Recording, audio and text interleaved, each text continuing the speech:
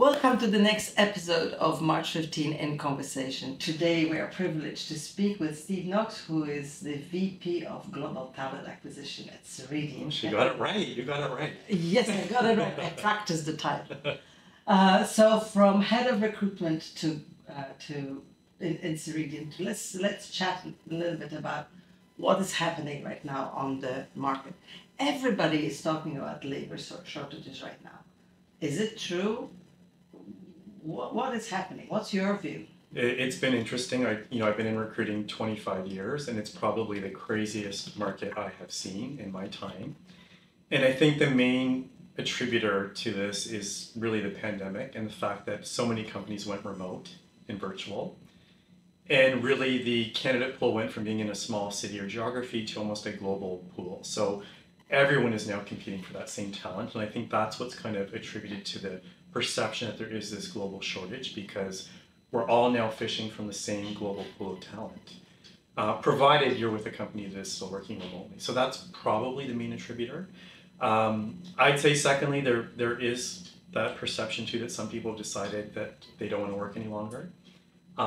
We've definitely seen it at a certain generation. So people either retiring a little bit earlier than planned or have done a shift in their career and are just really looking for a role that provides more care and attention on a personal level. So I think you combine those two factors and it definitely feels like there is that ongoing shortage.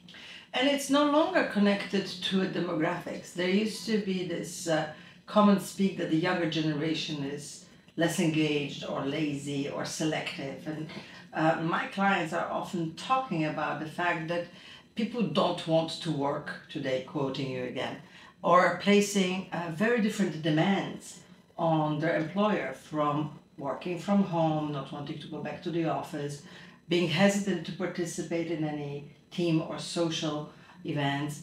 There is this hunger for promotability, being faster or being paid more. Can you elaborate on it from your lens? Definitely generational differences. I'm a true Gen Xer, so grew up in a time when employer loyalty meant a lot and you gave it and you put your time in.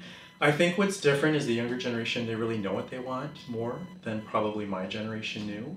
And can assert it. And can assert it. And I think that's the difference. I think my generation was a little bit more passive. We waited our time to be promoted. We waited to be tapped on the shoulder. We were a little bit less assertive. And I think the younger generation has a much stronger voice.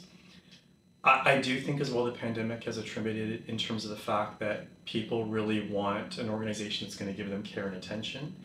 And, people are starting to put themselves first. We're still seeing the ramifications of the pandemic and, the impact on mental wellness. So I think people really are learning to look after themselves in a much different way and realizing that their employer is part of that care and attention that they're looking for.